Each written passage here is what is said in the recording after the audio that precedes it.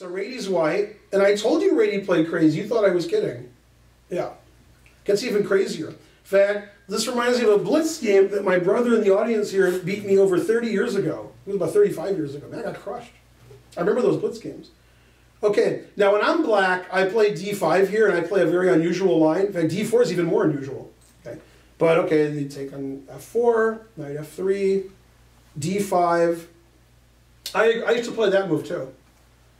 Takes, and we develop our pieces. c4 is an unusual move, but it's okay. It's explosive. And you get this position which doesn't really look like a king's gambit. It looks like they're playing a queen's gambit, but somehow white's f-pawn is missing. It's hard to understand. Okay, now, again, when you play the king's gambit, you're sort of exposing your king, which I guess doesn't matter here, because queen h4 is never going to happen. But the good news is we're opening up the f-file. So when white does castle, he's pawns down on f2, blocking his rook. And obviously here, white has a nice development, although his knight is pinned, and he hasn't castled yet.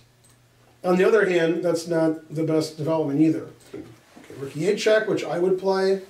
Bishop e5, he doesn't want to move his king, he wants to castle. He doesn't mind that his bishop is pinned because it's defended by everything. Bishop e6. So bishop e6 is a move I would consider, especially after playing the move rook e8. I don't block my rook like that. Okay, c5, because he's threatening to take c4. Knight g4, that's the move that I liked earlier. Now we're talking. Okay, and castles. So normally when the guy loses 9 tempi to win the exchange, that's good for you. And you want to attack your opponent's king when these pieces are still here. The knight on f6 was obviously defending the black king, and now it's gone, so white has a lot of attack. And basically 100, 150 years ago, when people were winning material, they just won material and hope you didn't mate them. Right? And so he took on c3, trading pieces, and knight e3.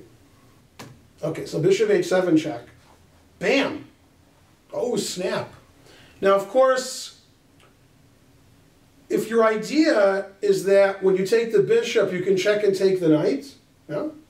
Well, the knight can retreat to f5. So Duras probably saw that, and he's like, what's the problem? He played king h8. What happens on king h7?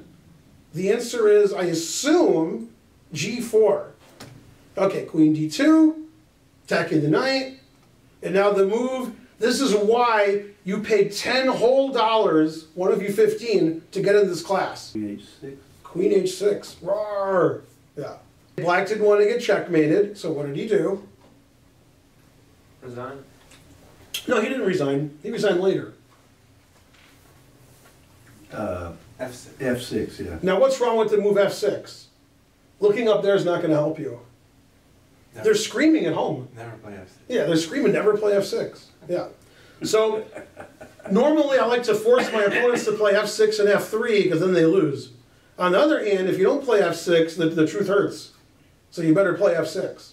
Okay? For you at home, if you defend mate this way, you're all taking the rook and then you're mating him here. That's what you're all doing at home. But I'm going here because that's mate.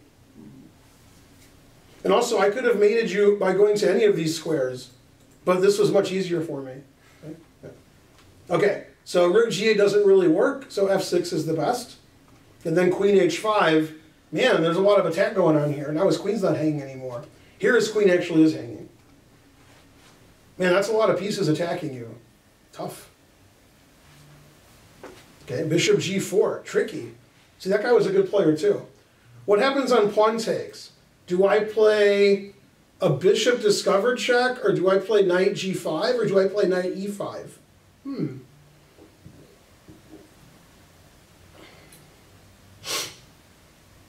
I could check on g6 and take my rook, but I'm still down a piece then. I'm starting to like knight takes e5, threatening knight g6 mate. I'm afraid if I play knight g5, he'll take it, and he'll get like 7 pieces for a queen. And I'm sort of worried about that.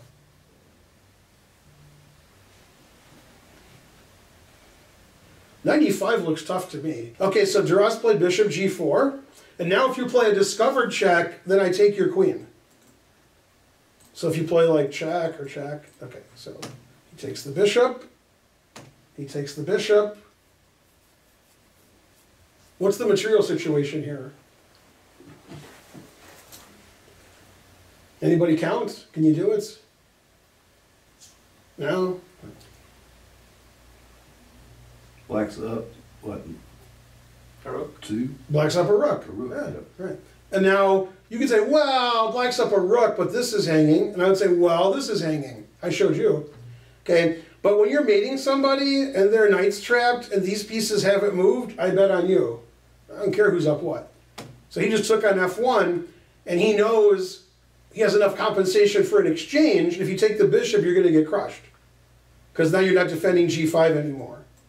So you can't let white do that, because that's just crushing. So either you're going to be up an exchange, where obviously white has enough compensation, or you're going to be up a rook and lose even worse. It's two good choices. Okay, he played knight d7. Man, I don't believe this move. It looks like this wins, it looks like this wins. I would be totally shocked if they don't both win. Totally shocked. Knight g5, queen h5, queen f5, every move wins. Yeah. You can't, there's no defense. Okay, so knight d7, queen h5 check. You guys can guess the next move. They're scratching their head at home like, I don't know. King there. Okay, let's continue. Let's keep attacking. Morphy would be proud because white's using all of his pieces to attack. Let's use them all more.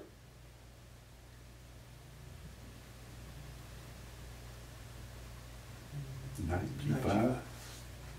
Looks good to me. I like knight g5. So if you take the bishop, then that's checkmate. So that's probably not a good move. If you take the knight, then that's checkmate. So you can't take the bishop and you can't take the knight. So knight g5 is probably the right move. Yeah. Okay, and he played knight f8, and Ben Larson was proud. So let's see if there's a defense.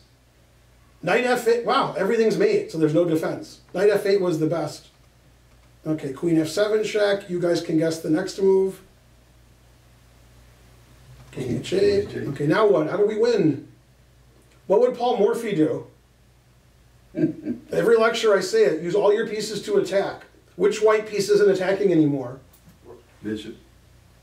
Yeah, you could say the bishop's on the diagonal with the king, so that's dangerous. Yeah. Yeah, the rook isn't, yeah, that's not. Look at Yeah. the rook swing. Yeah, yeah. Man, that's a hard move to stop. I know you can stop it, but it's hard. And you can stop it this way, and then you allow another mate. So, yeah. And this is funny because if you play rook f3 with the same idea, which I'm sure he saw, and I'm sure wins, he was probably like, oh, the queen could go here or here, and he could take my rook and sack his queen, and then my pieces are all hanging. So after here, he can't do that.